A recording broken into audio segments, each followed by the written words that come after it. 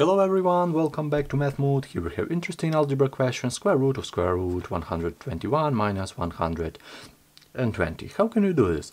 Of course, the main idea to solve this kind of question with square root is to create a formula inside this square root. So if we have, for example, square root of a minus b square, of course we can write it as absolute value a minus b.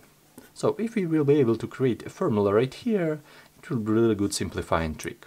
So we know that a minus b square equal to a square minus 2ab and plus b square.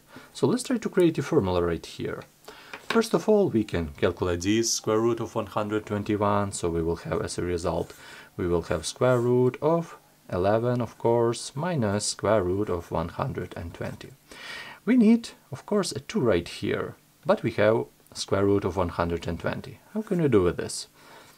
Of course, let's try to simplify this square root of 120. So as a result, we will have minus, and of course we need 2, but we have 120. How can we do with this?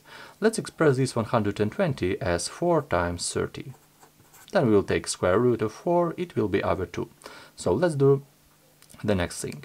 Square root of 11 minus 2 square root of 30. Okay, what we're going to do next? Of course we have 11 right here, but we don't have our second number, we don't have our b.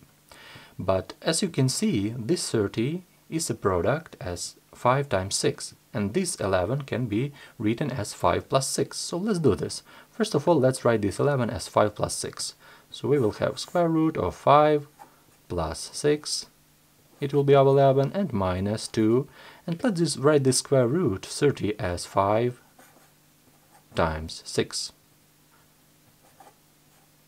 Okay, I think you understand me. It's really easy steps right here. So we will have our square root of 5 times 6, so we can simplify this a little bit. We have our 5 plus 6 minus 2, and let's write this square root of 5 times 6 as in square root of 5 times square root of 6. We can write this because we have, for example, the same exponent, same power, and we can write it, if we have a product, we can write it in that way.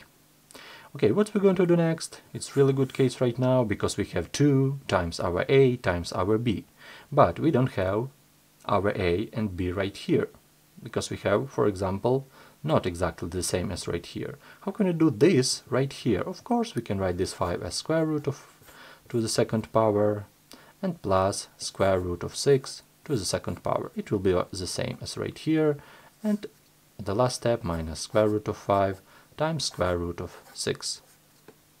And this is our formula. This is our formula right here. This is our a minus b as right here, so we can write this as square root of 5 minus square root of 6 square.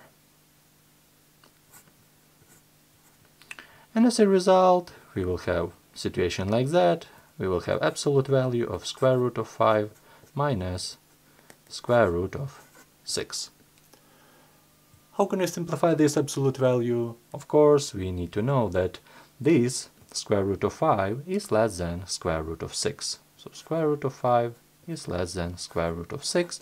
So our final answer will be, we need to put minus right here. So as a result, we just swap these our values. So as a result, we will have square root of 6 minus square root of 5.